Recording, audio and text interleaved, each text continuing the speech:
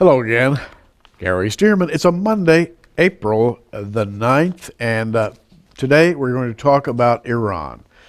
The CIA reports that Iran, surprise, surprise, has expanded its atomic research throughout the year 2011.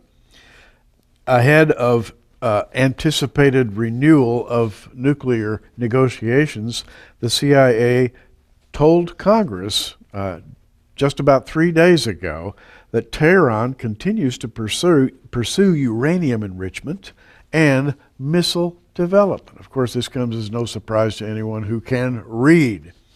Dateline Washington, a Congress-commissioned CIA report about Iran's nuclear progress, states that the Islamic Republic has expanded its nuclear work in 2011. According to the report, which focused on arms proliferation, Tehran has continued its uranium enrichment program at an increasing rate and is building a growing nuclear infrastructure in the process. These findings, released by the Office of the Director of National Intelligence, said that Iran has produced 4,900 kilograms. That's way over 10,000 pounds of low-yield enriched uranium, which can in turn then be refined into high-yield uranium. The findings, released by the Office of the Director of National Intelligence itself, says, quote, Iran continued to expand its nuclear infrastructure and continued uranium enrichment and all activities related to its heavy water research reactor. All of these, of course, are for one purpose and one purpose only, creating a bomb. In other words, Iran is not working to produce nuclear-powered electrical stations. All of this is to create the bomb. Another report from Debka File, dateline April 4th. Iranian spokesmen are maneuvering for a postponement of the nuclear negotiations with world powers that are now scheduled to take place April 13th and 14th in Istanbul. It is feared in Washington and Jerusalem that Tehran is working toward two goals. Number one, to have the venue removed from Istanbul to buy a couple of more months before the diplomatic crunch hits, considering that the U.S. and Israel are treating the April talks as the last chance for diplomacy to reverse Iran's drive for a nuclear weapon. Of course, that last chance would then result in some kind of an offensive in the Middle East. A postponement would therefore delay any military option that Israel or possibly America would choose to exercise. The Iranians want the site moved to Moscow or to Vienna or to Geneva. These changes would be opposed by Washington because it would consume several more months of preparation before the talks got started. Can we say that the Iranians are stalling? Yes, we can. And that's the general view in Washington and in Jerusalem right now. We have here Turkey serving as the United States and Israel's messenger and mediator. The Turkish government will be hated by its citizens if it continues in this role. The Turks have agreed to host nuclear talks. The Turkish population, basically favoring the Iranians, is absolutely at odds with its leadership in this. And it is feared in Turkey that there will be street rioting if the talks are held in Turkey. So again, you have to add another complication, another point of tension in the Middle East. But the thing that we have to remember is that the Iranians are working like little termites 24/7.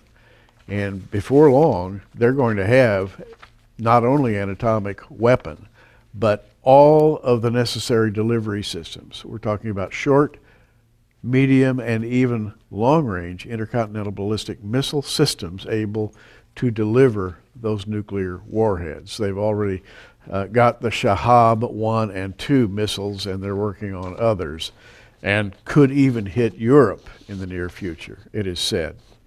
Finally, there is that naval drill taking place in the Mediterranean, which we reported on a couple of days ago. Russia and Iran have military ships in the eastern Mediterranean. The United States has military ships in the eastern Mediterranean. They are both carrying out maneuvers. The Russians representing Iran, the United States representing Israel. And quote, and I'm reading from Debka file here, as soon as these military exercises are over, the aircraft carrier strike group will head through the Suez Canal to the Red Sea and the Persian Gulf, raising the number of U.S. aircraft carriers facing Iran to 3. Now, 3 aircraft carrier strike groups positioned south of Iran, along with their accompanying tenders, guided missile cruisers, submarines, represent the maximum extension of United States power. All of this being staged at the very same time that quote-unquote peace talks scheduled to take place in Turkey are failing. Well, I will leave you to try to guess what's going to happen. And of course, we don't know. But it's fascinating to see all of this posturing, building and building and building toward what must be the great invasion that is spoken of, in which Russia, along with Persia, Ethiopia, Libya, Gomer, the House of Togarmah, again, that would be the Turks of the North Quarters, and all his bands come together in a clash that is to set the tone for the years that follow. We have, reaching all the way into the book of Revelation, the outgrowths of this great war described by Ezekiel, and it's not a pretty picture. I hate to even talk about it. I don't want to think about it. I enjoy life. We are enjoying the blessing of the Lord in a land of peace, and yet, on a practical daily basis, looking toward the east, all we can see is war. All we can see is increasing tension, and as I've said practically daily for a long time now, all of this is reflected very, very specifically from the words of the Bible, penned 2,600 years ago, and now taking place today. It's really, truly amazing. Of course, we're always watching. We will bring new developments to you as they arise. By the way, we are in the process of upgrading this television studio, and hopefully we're going to bring to you in the very near future expanded coverage of all sorts and a better format, much more viewable, much more watchable, and we're going to try to expand our network of stations. So we're going to be in a position to bring prophecy in the news to you on a greater and greater scale in the days to come.